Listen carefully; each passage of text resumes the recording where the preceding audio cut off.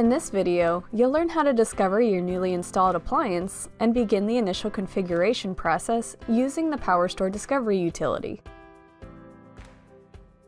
The Discovery utility can help you discover the unconfigured base enclosure on the network if you're remote or don't have access to the system.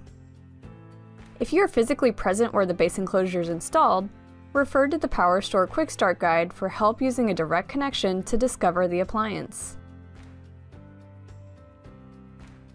First, make sure you have a workstation, laptop, or virtual machine to run the PowerStore Discovery utility. Download the utility from the Dell support site and run it on the workstation. Make sure that your workstation, laptop, or virtual machine meets the requirements shown. There are a few things you need to do before running the Discovery utility to ensure that you can find the unconfigured appliances on the network. First, temporarily disable the firewall on your workstation. You should also temporarily disable any other security applications on your workstation, such as antivirus software. If you can't disable your firewall and antivirus software, add port 5353 and the Discovery utility to the exclusion list of any firewall and antivirus software running on the workstation.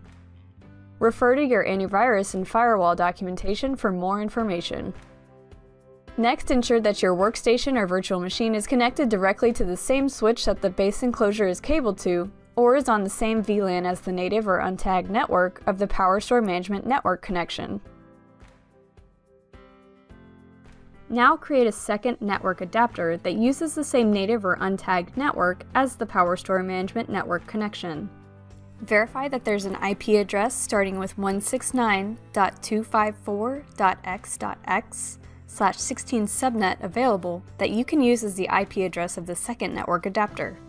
If that IP address is not available, set the IP address of the second network adapter to 169.254.1.2 with netmask 255.255.0.0 and no gateway address defined.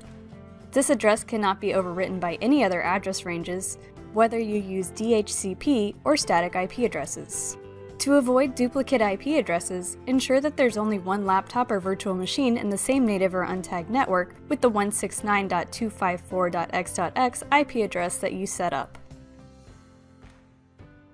Finally, you can use the network validation tool for PowerStore to make sure that your networks are correctly configured. Download the NVT from Dell EMC Central Solutions at the link shown on screen.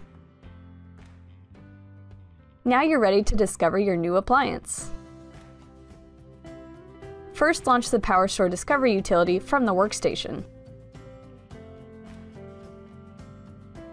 Select the unconfigured appliance that you want to use to create a cluster.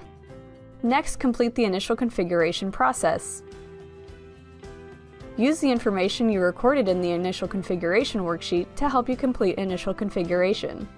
After you complete the initial configuration process, you're ready to use PowerStore Manager.